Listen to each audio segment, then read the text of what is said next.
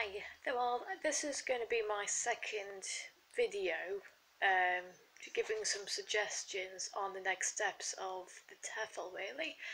Um, so, I'm contemplating the short English gigs in Europe because a few words of advice from some professionals have stated that it's advisory to actually study for PGCE, which is like a postgraduate diploma in teaching English, especially for business studies. So it's actually quite handy. So that's an advice, but it takes like a year to do.